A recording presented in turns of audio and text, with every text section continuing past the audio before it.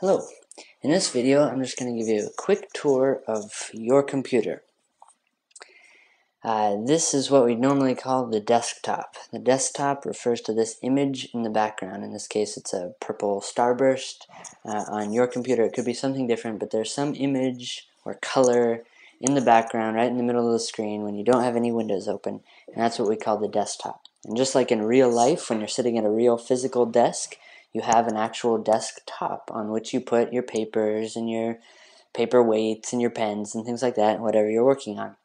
So similarly, this backdrop image that we call a desktop is where we're going to put all the files that we work on. We're going to view the pictures and listen to the music and things like that, and it's all going to happen on top of this desktop. Okay? Along the top of the screen, you'll see this gray bar. That's your menu bar. On the left side, it'll say the name of the program, have an Apple menu with different choices you can make to change your computer. On the right side, it'll have this little spotlight icon where you can search for things. And then this down along the bottom is called the dock.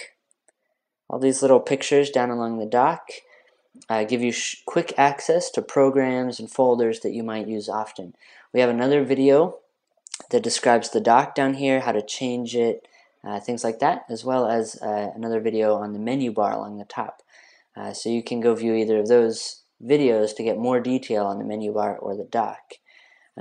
Also, to round out our quick tour of the desktop, Finder in the bottom left corner here is the program that allows you to browse all of the contents of your computer.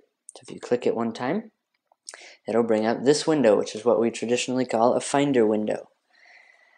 You'll have access to your home folder shown here. Mine is called Training.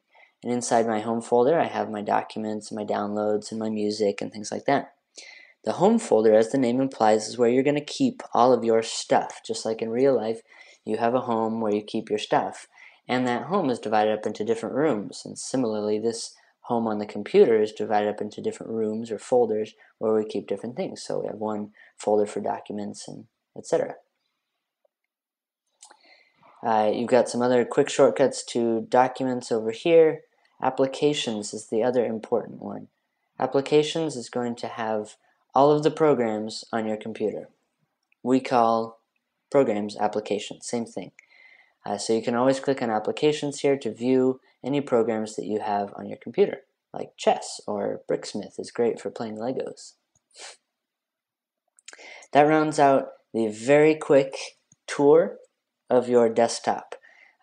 Check out our other videos to change your desktop picture here, to modify your dock, to learn more about the menu bar, or how to search for things using Spotlight up here.